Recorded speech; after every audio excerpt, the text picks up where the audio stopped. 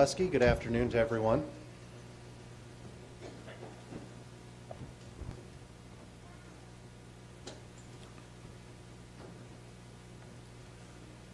Raise your hand if you remember where you were on this day 20 years ago. I'll date myself and I'll tell you I was sitting in first period of high school. I had a second period study hall and a computer lab which proved to be moot, as servers for most news sites were bogged down by too many users. I remember spending most of the day watching news feeds on classroom televisions. I remember watching more at home.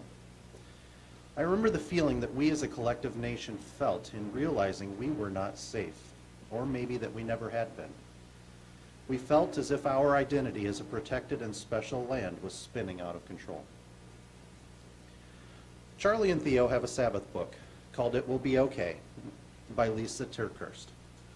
The book is about a seed who lives in a seed packet on a shelf in a farmer's shed. The seed befriends a fox who is hiding in the shed from the rain and wind outside.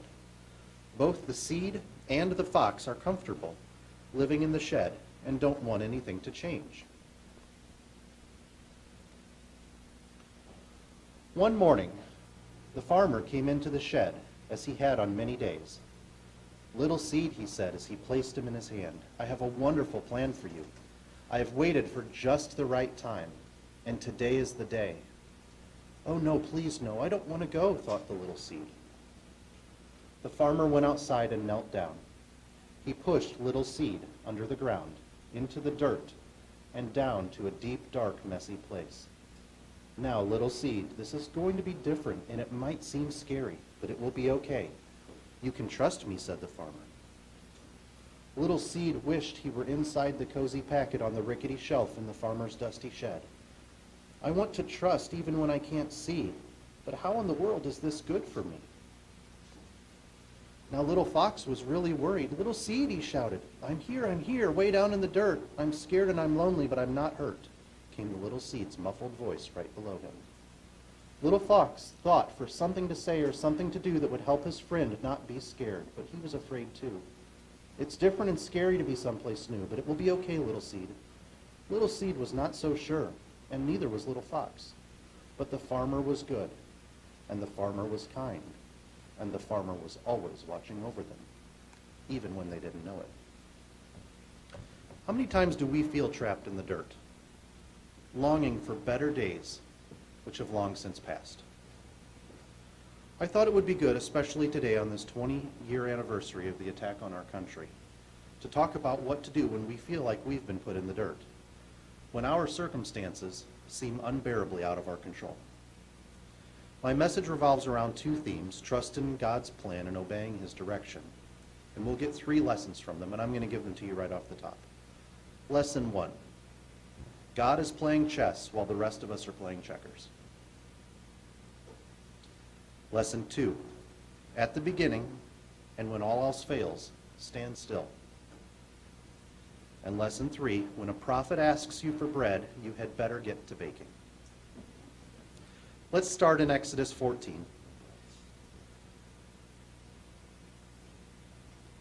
Really, you don't need to turn there. We've been through this story so many times, but I will, and I will read, quote out of the New King James. Exodus 14, verse 10. "And when Pharaoh drew near, the children of Israel lifted their eyes, and behold, the Egyptians marched after them. So they were very afraid, and the children of Israel cried to the Lord. Then they said to Moses, 'Because there were no graves in Egypt, have you taken us away to die in the wilderness? Why have you so dealt with us to bring us up out of Egypt? Is this not the word that we told you in Egypt, saying, Let us alone, that we may serve the Egyptians? For it would have been better for us to serve the Egyptians than that we should die in the wilderness.'" Lesson 1. We are playing checkers while God is playing chess. Israel is backed into a corner, with Pharaoh and his army advancing. Now, if you've ever played checkers and you're backed into a corner, and somebody's there right in front of you, there's nothing left to do but die. And to Israel and to the Egyptians, there was nothing left for them to do but to surrender or die. But God, playing chess, knows that Israel is capable of making moves that they don't see. So they believe they can only move diagonally out of the box. What does God say? Well, first of all, I guess let's see what Moses says. We'll get lesson 2 here. Moses said to the people, "Do not be afraid. Stand still and see the salvation of the Lord, which he will accomplish for you today. For the Egyptians, whom you see today, you shall see again no more forever. The Lord will fight for you, and you shall hold your peace." So stand still. Sometimes there's nothing for us to do but stand still and wait to see what God has planned. When you're all out of ideas and backed into a corner, it's a good time to stand still. Verse 15, what is the result of this? "And the Lord said to Moses, 'Why do you cry to me?'" Now I think this is funny because I picture the Israelites crying to Moses, and Moses says, "Stand still, wait and see what happens." And then he looks up and says, "What's going to happen?" "And the Lord said to Moses, 'Why do you cry to me? Tell the children of Israel to go forward. We're not going to move diagonal, we're going to move to the side.' 'We can't move to the side.' 'Well, that's what we're going to do. But lift up your rod, stretch out your hand over the sea and divide it, and the children of Israel shall go on dry ground through the midst of the sea.' Duh. 'And I indeed will harden the hearts of the Egyptians, and they shall follow them. So I will gain honor over Pharaoh and over all his army, his chariots, and his horsemen.'" God delivers Israel through a path that defies all human logic and reasoning, seemingly bending the laws of physics. God is playing chess, while the rest of us are playing checkers. The story of Joseph came to mind. We won't turn there for time. Joseph had it made. He was Jacob's most loved son. He was having dreams of great things happening to him and his brothers bowing down to him. He even had a cool coat. Then it all went south. Talk about being planted in the dirt. Joseph was literally thrown into a pit, then locked away in a prison cell. Now you could argue that physically he had no choice but to stand still and see the salvation of the Lord, but he certainly had the choice to mentally do the same. Joseph chose to trust in God and remained obedient to him, and God was able to carry out his plan through Joseph due to that obedience.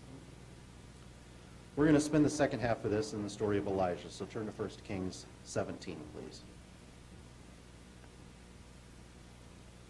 1 Kings 17. We're going to pick up verse 7 here to get a little feel for where we're at in Elijah's journey. He has been fed by birds at this point and is getting his water from a brook. 1 Kings 17, verse 7. "And it happened after a while that the brook dried up because there had been no rain in the land. Then the word of the Lord came to him, saying, 'Arise, go to Zarephath, which belongs to Sidon, and dwell there. See, I have commanded a widow there to provide for you.' So he arose and went to Zarephath. And when he came to the gate to the city, indeed, a widow was there, gathering sticks. And he called to her and said, 'Please bring me a little water in a cup that I may drink.' Verse 11. And as she was going to get it, he called to her and said, 'Please bring me a morsel of bread in your hand.' So she said, 'As the Lord your God lives, I do not have bread, only a handful of flour in a bin, and a little oil in a jar. And see, I'm gathering a couple of sticks that I may go in and prepare it for myself and my son, that we may eat it and die.'" So there's a couple of thoughts here at the beginning of this. The first was that Elijah shows obedience by going to find the widow. The second was that the widow didn't seem to be in on the secret at this point. God said he commanded the widow, but it was more by his will that this widow was going to be here in this place. He set this up to happen, but it doesn't seem that the widow's excited to see him. She doesn't see him as being her answer. She says, "Yeah, great you're here. Glad you want the last bit of bread that I was going to bake before we died. Okay, this is fine. I'll get your water." But we see here in verse 13, Elijah said to her, "Do not fear.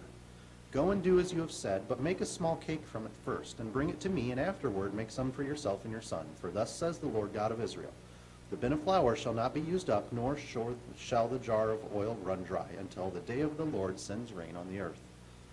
So she went away and did according to the word of Elijah, and she and her household ate for many days.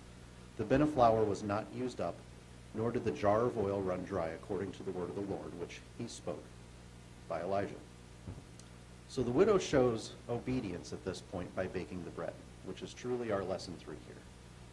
When a prophet asks you for bread, you had better get to baking. So what's the result of this? Verse 17, "Now it happened after these things that the son of the woman who owned the house became sick, and his sickness was so serious that there was no breath left in him. So she said to Elijah, What have I to do with you, O man of God? Have you come to bring me my sin to remembrance and to kill my son? Does this remind you of what Israel said to Moses when they were backed into a corner? Why did you bring us out here to die in the wilderness? Why are you here to bring my sin to remembrance and to watch my son die now? And he said to her, give me your son.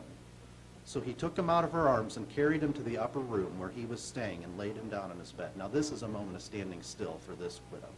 This is an incredible moment where she's standing downstairs and her lifeless son is carried up into another room. He laid him on his own bed. Then he cried out to the Lord and said, O Lord my God, have you also brought tragedy on the widow with whom I lodged by killing her son?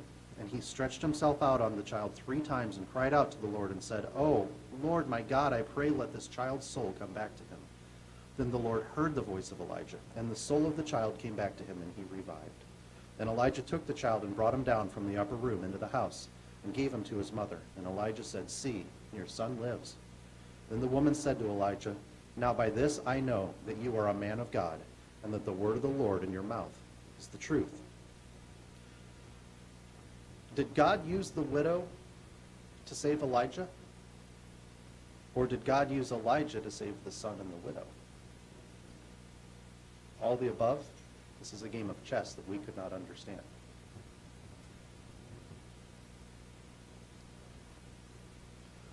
Little Seed sat in that dark and messy place for what seemed like a very long time.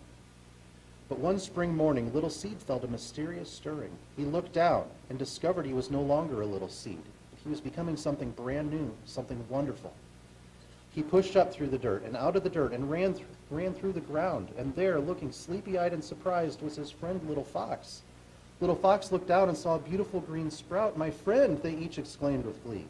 They were once again nose to nose, and Little Seed told silly stories and Little Fox made funny faces. After many days of fun, Little Seed said, Little Fox, look up and see. It's hard to believe what's become of me. From the messy, dark place I grew and grew, from a seed to a tree. Only the farmer knew. Together they made it through the dark and scary time, and together they each learned that the farmer was good, and the farmer was kind, and the farmer was always watching over them, even in a dark, messy place. Little Seed was never supposed to be just a seed in a packet. And Little Fox was not supposed to be alone and afraid. The seasons came and the seasons went. Little Seed grew into a big, strong tree, and Little Fox raced around his tree trunk, and sometimes Little Fox lay in the tall, cool grass near Little Seed. The seed didn't even know it had the potential to become a tree. But the farmer did. The farmer needed to plant the seed in unknown, scary conditions to bring out its fullest potential. God backed Israel against a sea in order to destroy Pharaoh's horsemen and chariots. God brought Joseph through slavery and imprisonment in order to make him second in command over Egypt and to provide for his family in a famine. God used a widow to care for Elijah, and he used Elijah to provide for a widow and to save her dying son. Jesus talks about how there will be wars and rumors of wars all around us, and we certainly have plenty of rumors of war, both figuratively and literally. Turn on the news and it's nothing but catastrophe. It's easy to feel as if we're spinning out of control. That's because we're half right. We are out of control. We're just not spinning. What happens when we try to dig ourselves out of the dirt we're in? Well, sometimes God shows us there's far worse dirt. Sometimes God forces us out of the boat we're fleeing in, and then has a whale swallow us, and we can grow and mature in the dark, smelly belly of that whale. That would qualify as worse dirt. Even in the worst of circumstances, God knows what is best for us. And what seems like an uncomfortable and painful situation can be just the environment we need to grow and mature into more than we knew we were capable of becoming. But God wants us to do our part, and our role greatly involves trust in Him and an ear toward obedience. So the next time you're taken from your cozy and familiar seed packet and placed into the dirt, just remember, the farmer is good, and the farmer is kind, and the farmer is always watching out for you, even when you don't know it.